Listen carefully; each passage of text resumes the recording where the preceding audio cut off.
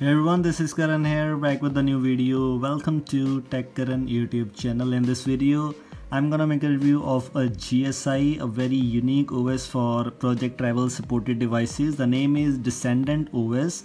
This is available as a GSI for all the devices which supports Project Travel. Our Redmi Note 8 supports Project Travel, so I have just installed this GSI on my Redmi Note 8. What are the features you get in this UI? What are the main features? Why it is called as a unique OS for every device?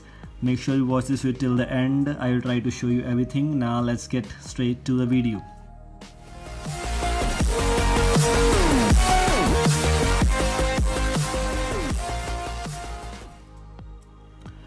Okay, so first of all, as I already on the home screen, you'll see the home screen has no widget, not a single widget. Swipe down, swipe right, you don't get any Google Pixel feed. The default launcher which you get is, I think, Quick Step launcher. With these are the options you can use to customize your device.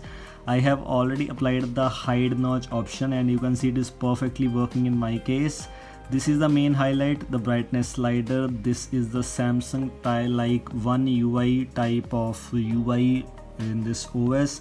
Here at the top of the quick settings, you get the time and date and calendar type of things and SIM indicator. Here you get the battery percentage, and from here you can edit quick setting tiles. These are the tiles you get, and this UI is one of the different UIs which we have ever used in any other custom ROM. This is not a custom ROM, this is a GSI, so you can install it on any Project Travel supported device at any cost. By default you get a Maze file manager, which is a very good thing. Other things like you get calculator, calendar, camera roll is the gallery app by default which you get. Music player which you get by default is phonograph. And sorry for the disturbance again. Music player which you get is the phonograph. Other things like Magic Manager is not pre-installed, Google Apps are not pre-installed. This is a GSI. The steps how to flash this GSI is already written on my website. You can go and check out from there. Let me show you some features.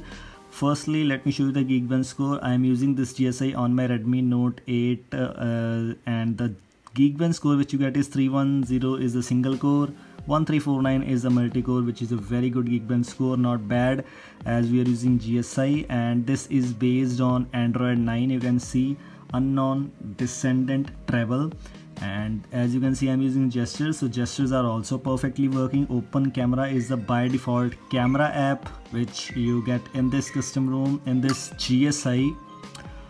And other things like when you go to settings, let me show you some settings first. Network and internet, Wi-Fi, mobile network, all things are same like other things. You don't get the any extra thing like to customize this room, but in these sections you have the option to customize your device. Like when you go to apps and notifications, you have the option to set up these things: notification, default apps permissions, etc. In display you have the option of brightness level, adaptive brightness, sleep, display cutout settings, which is a unique feature. Cutout style, you can choose to normal, immerse or hide, whichever you like. Display cutout, after that display size. Ambient display is available, I don't know it's working or not. You have the option to enable dark theme also from here. Simply click here and you can choose dark theme. Accent color, system icons customization options are there. And at last, UI customization, stock, square UI or descendant round affair. These are the customization options you get in display section. In battery section you get some battery stats, battery management, and at last battery icon personalization and battery light settings. So many extra features are there which you can use. In utility you have the option to show quick setting tiles, titles. These are the titles you can enable or disable from there.